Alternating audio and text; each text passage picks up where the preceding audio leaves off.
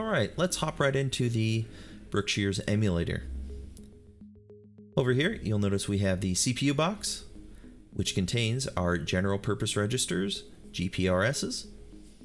They are listed 0 to 15 in hexadecimal.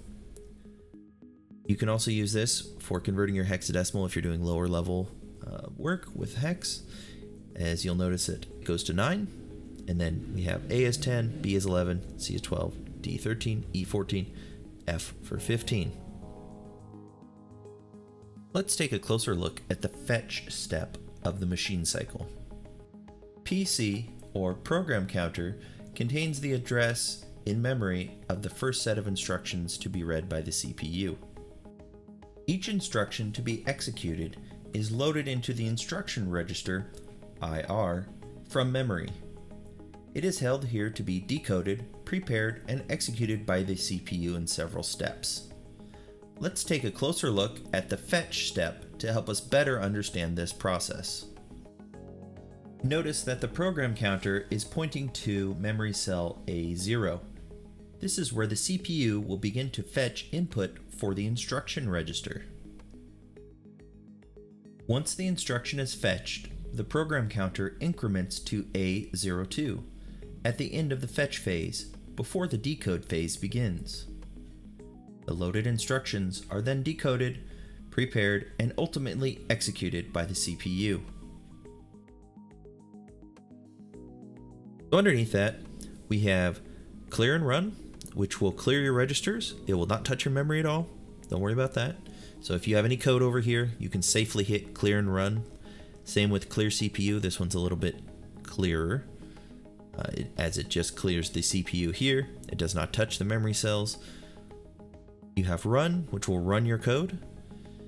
And then you will have step, which will actually go step by step on your code. It will go from fetching to decoding to executing and back again, as long as you have code there. That is the most useful, in my opinion, for learning the Brookshear's emulator, so you can actually see what it's doing. And technically it's actually faster to click this a whole bunch of times if you want to get to a certain point in your code than to hit run. If you'd want to clear memory, you'll notice we have 10 written here in cell 00. You actually can just hit refresh on your browser and boom, it's cleared. This also clears your CPU, so make sure you don't hit refresh if you have any information on here you want to save. I recommend taking screenshots regularly as kind of a backup. Alright, moving over to the memory cell. This reads very much like the classic game of Battleship. You start with the vertical and then move over to the horizontal. So if it was A3, memory cell referenced, you would come down here to A and then move over to 3. And this is where our information would be referenced. We'll get to that a little bit later when we get to the opcodes, and when we start programming this a little bit, you'll see how this comes into play. The memory and the CPU work together, and shortly we'll get into that. But as far as the emulator itself, down here you'll notice the inspector box.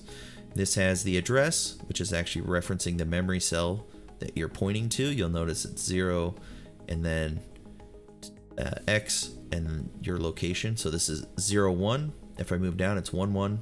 If I move over, it's 1, 2. And if I move down, it goes to 2, 2. And then it also references the hex number we have. So if we actually want to put a hex number in here, so we'll say F. Click off that and we mouse over. We now have the hex for 15.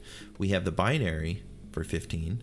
We have sign 15. And then we have the floating point notation for 15. This is quite handy myself for converting hex up to 255. So quite handy to make this so you don't have to jump to a converter or do the math yourself. Next up, we'll go over the language description table on the right, do some of the examples, and figure out what each opcode does.